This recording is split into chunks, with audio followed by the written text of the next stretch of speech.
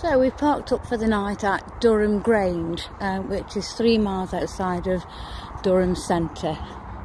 It's quite a nice site, a lot of noise from the road, but hopefully it's not quieting down tonight, and the noise doesn't really bother us. We wear earplugs anyway. So I just thought I'd have a bit of a walk around the site, show you some of the facilities. It's quite a nice little site, well maintained, staff seem really friendly. We've got a fully serviced pitch, which means electric hookup, water, waste, yada yada yada. We've just booked this place for one night. We're moving from Bridlington in East Riding up towards Berwick via Lindisfarne and Holy Island, which is something we've wanted to do for a while, so quite looking forward to it.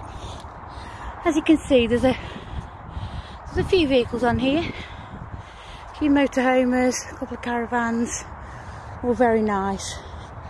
It is a caravan and motorhome club site, with all the standard facilities, including a bug hotel, which many of them have, bird boxes, car parking. Check-in was really easy. We were just given a map and told to go and choose which ones we wanted from a certain selection of what was available as fully serviced pitches. So we've done that and gone back and informed them and got our pass for the gate now. So here is the reception office. And then there's a little information room at the side of it, which I'm going to have a mooch in shortly. Always a good source for finding DVDs, books to borrow, information leaflets, bus timetables, things like that. There's a lovely walk along the river into Durham itself, and 3 miles, roughly 3 miles each way. Because we got here quite late though, we've done a lot of walking over the last 3 days.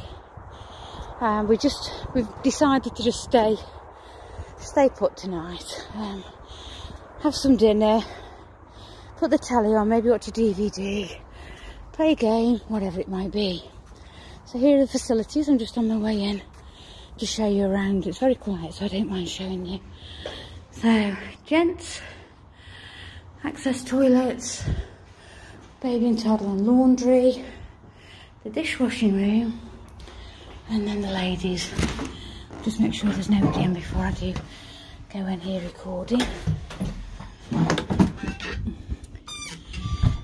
So there's a defibrillator in the information room, and then showers with seats all the way around. One's modifier for disability use, which actually, if it's quiet, these are quite nice because you can take the shower head, lift it out. For washing your hair and things, it's just a bit nicer.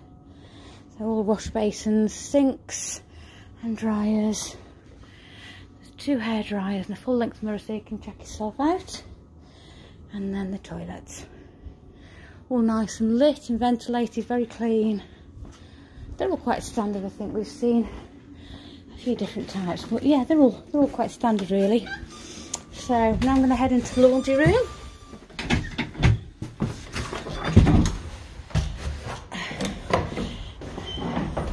Because I've got some laundry to do. Even when you're travelling, you still have things to do.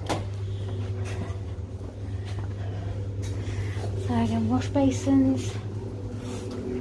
That's a tumble dryer. This is a washing machine. It works on tokens here. So a machine wash is 4 tokens, a rinse and spin is 1, and then the tumble dryer is 15 minutes for £1 token. Tokens are available in reception, and you can redeem any that you don't use. So I'll just show you the baby toddler room if it's open. No, it's locked. Okay, so showing you around. It's late in the afternoon now, and there's the sun going down.